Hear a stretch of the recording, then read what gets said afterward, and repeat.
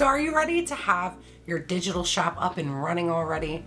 You're in luck because today we are going to create our store, add our first listings, and update our store information. It's going to be a fairly short video today, but once it's over, we will have our shops up and running. So without further ado, let's get into it.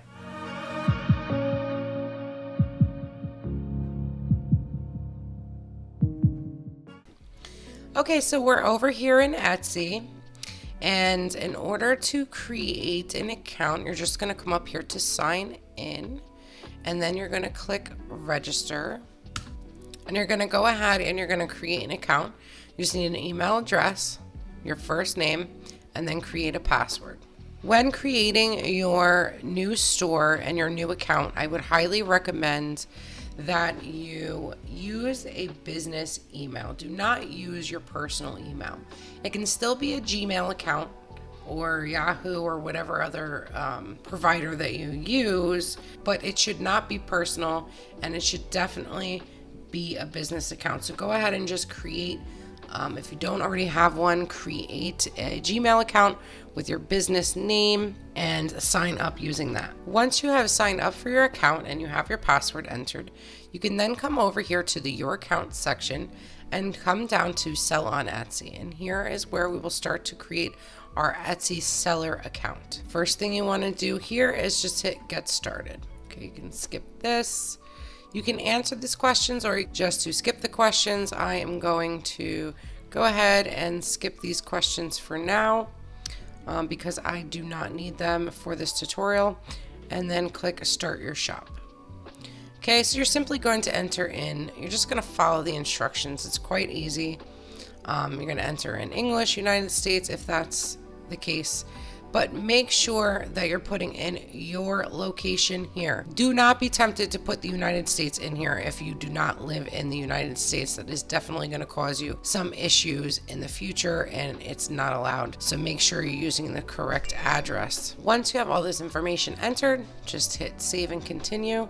And now you're going to have to enter your shop name. When deciding on your name, don't just think about what you're selling now, but also think about how you might want to expand in the future. Don't make it too niche, but also don't be too generic.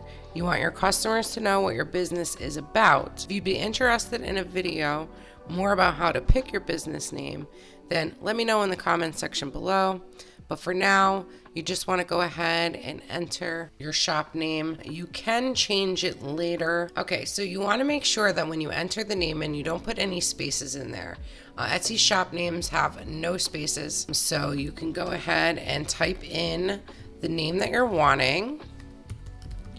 Let's say Heather Michelle Testing, and it will tell you on the bottom if it's already taken. There we go. Heather Michelle Test, we're going to say for this example, but you see here, great thinking, that name is available. So you may have to try a couple different things. So when you're brainstorming what it is that you want your store title to be, just keep in mind, maybe make a list of multiple options for your store name. So once you're done with that, once you're all set, you can go ahead and hit save and continue. You can go change your shop name later, so don't worry too much about it. If you change your mind, I always suggest doing it sooner rather than later, but you can do that. So the first thing we're going to have to do now is we are going to have to create one listing. Etsy does require you create at least one listing to move on with setting up your store. So let's take one of the listings that we created in our previous videos, and let's add our pictures. You just simply click here, and then you can either add in one at a time, or you can add multiple at a time. So these are the three I'm going to add. You just click open, and it will add them all to there. You can rearrange these if they're not in the order that you wanted. If I wanted this one to be first, you just click drag and slide it over, and you can move them around however you want. And then if you hover over, you will see some options to crop and edit and delete your photos. This is your thumbnail. That's the picture that's going to be seen on the search results. When customers are looking, you can adjust this thumbnail here by zooming in on it and moving it around and whatever else you want to do. And this just gives you what it's going to look like on the search. but I like the way that is, so I'm going to leave that there. Here is where you can add one of the videos that we created. So I'm going to go ahead and add the video I created. If you created a video, I definitely suggest doing that. If not, you could just skip it. It's not required. And here it will tell you it needs to be 5 to 15 seconds long. While that's uploading, we come down here to the listing details. Here's where you want to go ahead and you want to enter your title. And you want to enter who made it. Finished product. And you want to put in here when it was made. You do not want to choose made to order unless you are doing custom digital products. If you choose made to order, it's not going to allow you to upload an actual product now, an actual digital file now. You will have to be done later through the orders, because that's how you would create a custom order. But if you are creating custom digital products, something that you're creating made to order, then you would go ahead and select made to order there. But I'm going to go ahead and put in the year. And now you're going to want to go here and you're going to want to search categories. So I'm just going to hit digital stickers in calendars and planners. Then if you want to choose your primary color, secondary color, you can do so. These are not required. All of the parts of the listing descriptions or anything in here that is required is going to have this little star next to it. So these are all optional. If you want to pick an occasion or a color, you can do that. Renewal options. Now here you want to make sure it's on automatic, especially for digital products. That means as soon as somebody purchases your item, it will automatically renew and repost out there for someone else to purchase it. Otherwise, if you check manual, you will have to manually go in and redo that listing. You'll have to repost that listing. And then down here for type, you want to make sure you choose digital. Here's description, where you can add in your descriptions like we did in the previous video. I'm not going to get into that right now. If you missed the previous video, go ahead and check in the description of this video, and I will have that video listed so that you can go check that one out and write your listing descriptions. I will also have the video about creating your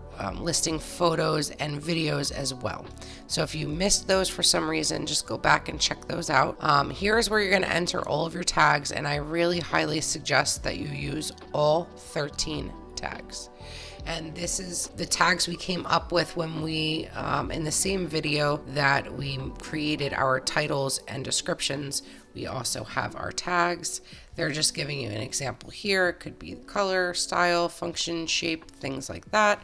So maybe I say stickers, maybe I say habit trackers, maybe I say good notes because it goes in good notes, whatever that may be, but you can go ahead and write and just put a little comma between each, and then click add, and it will add all of your tags that way. You don't need anything for materials because, well, there are no materials. And now we're down here in inventory and pricing. This is totally up to you. It just depends on your product that you're selling. You want to make sure that you research other competitors to see what they're charging to help you to decide what to charge. And also remember to take your labor into consideration for that. Especially for digital products, you don't have any cost of goods, so your labor is basically going to be your biggest cost other than your Etsy fees. But just make sure you take into account, I do see a lot of people put their digital planners up there for super cheap, like 99 cents, and I don't know why they do it, because I know they're not making any money off of it after all their fees, but that is what some people do. Now, as of right now, you have to put in a quantity. I am not sure why you have to do that for digital products, but you do need to do that. So the max quantity that you can have is 999. As soon as you try to get more than that, it will tell you you can only have $9.99. So I always just go ahead and put $9.99 for the products, and we'll say 50 cents. We'll say $5 for the stickers.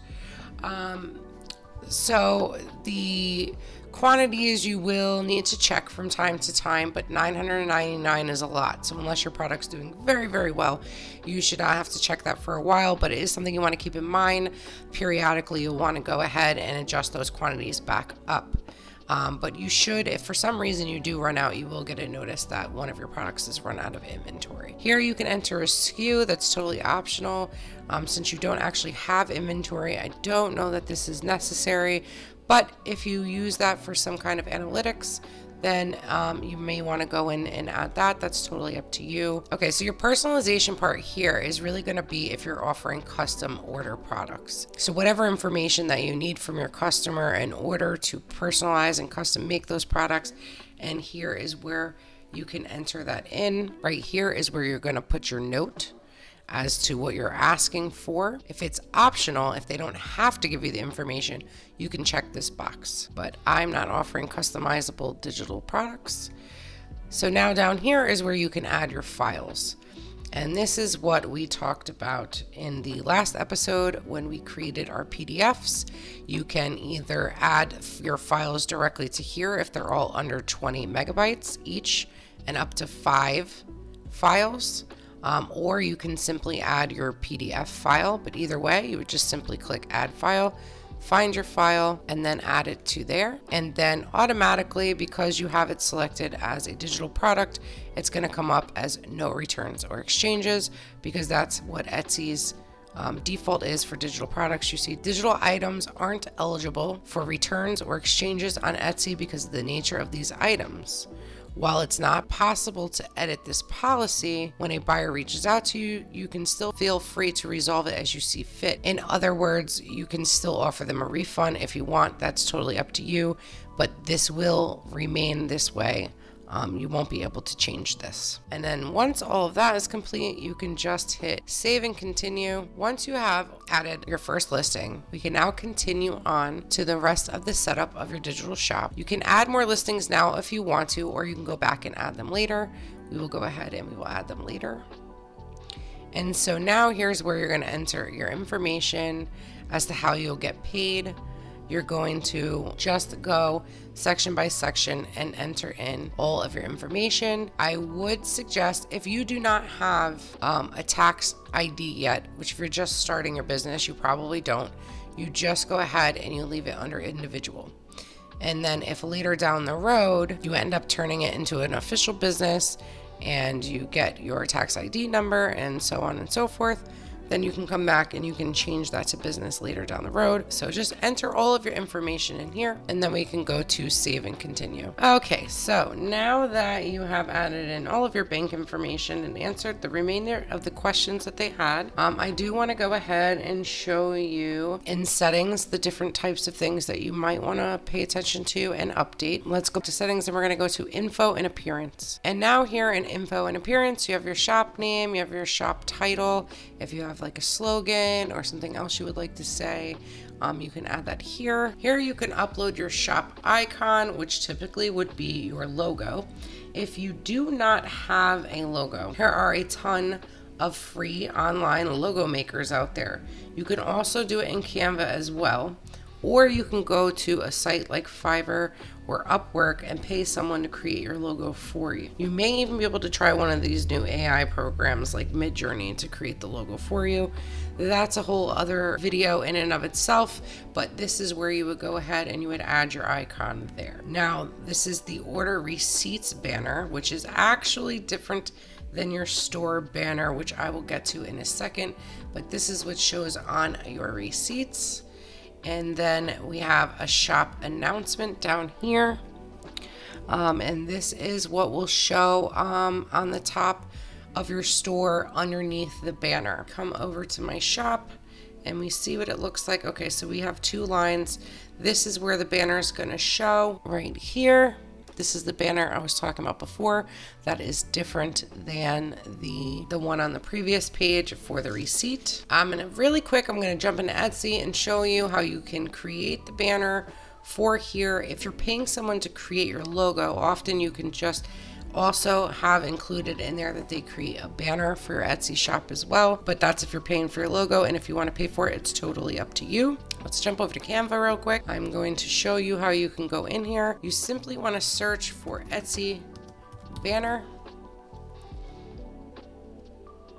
and when you click that, all types of Etsy banners should show up here. with tons of different templates that you can start from, and you can go in and add your own colors and fonts and pictures. And let's see what size this is. This is what you want to look at though. The recommended size from Etsy is 1200 by 300 pixels. That is the recommended Etsy cover banner. Some of these you might notice are a little larger. They're a little bit of a different size here. It looks like these are not necessarily for Etsy. So you just want to look for these longer, skinnier banners here. And when you click on it to see, just make sure this is 1200 by 300. And then of course, when you go in there, you can update, change things around. You can move these, you can change those, you can change the name, you can change the colors, the fonts, and so on and so forth. But that's a really quick and easy way to make a banner. If you want to do something quickly, maybe you want to change it down the road, and you can change it as often as you want to. So in order to change this banner, when you get to your actual page, now I do believe that it is not going to let you change this banner until you've actually gone live with your store. I believe when you come to this page, it's going to give you a thing saying that you're on vacation mode. But once the store is open, you can then simply come over here to edit shop. And then you would come over to this little pencil in the corner here. And then you can delete this picture, you can change the layout, you can update that, which I don't want to do. So let's go ahead and cancel. But that's how you could go about changing your banner. So after the shop announcement, you will see this message to buyers section. This is for physical products. Under here is the one for digital items. So if I would suggest that if you were thinking to sell physical and digital products, that you have those in completely different stores. Since we're creating a digital Etsy shop, we don't need to put anything in here. Down here is where we are going to have our message. This is the message that's going to show on the page when they download the products. So when they go to their purchases, and reviews, this is where you're going to see the message. So when we click here, this is what they're going to see when they go to their purchases and reviews to download their products. This is the message that they will see. That is this message down here. I can tell you, I just said thank you for your purchase, and I say how they can download the purchase. I explain about how the PDF works, and also say, please reach out to me if you have any questions or problems, and thank you so much. And that can be whatever message it is you want to have. Just remember that this is the message that's going to show up on every digital product on your store, no matter what the product is. So this really does need to be a pretty generic message. You're not going to want to have anything too specific about a particular item. Okay, so any changes you make, you can go ahead and hit save changes. And now over here is the shop name, like I said before, that you can change. So if you do want to change the shop name at any point, if you rush just to get the store open and then you change your mind, you can do that over here. So when we go back to settings and we go to the next section, here is about your shop. And you have your members here. You can add members if you have someone helping you out. But here is your story. The next tab over is your story. This is what you're going to see on your about page. You have a headline, and then you have the whole kind of about me section here. You can now have a video where you talk about yourself and your business. You can add that as well. And then you can have some extra photos where you write captions about your shop and your products. And then you can have links to social medias. We have Facebook, Twitter, Instagram, Pinterest, a blog, and a website. So enter in any relevant information, anything you want to add. If you want to do a video, you can go ahead and fill that in. But at the very, very least, I would do this part here, the shop story. So moving on to the next section in options, we are in settings, we have options. And what we want to look out here is see vacation mode. Right now yours is probably on because you have not officially opened the store yet. And here is where you can put your announcement. So when mine was not open yet, it said coming soon. That's totally up to you. And this is an auto reply where if someone were to send you a message while you're in vacation mode, When you're ready to open the store, you just simply say shop active, you click vacation mode off, and then your shop will be active. For the options section, you can read through these and kind of decide what you think will work better for your store personally. Some may not even apply to digital products, but these are all just in preference. So I'm not going to go through each of these right now.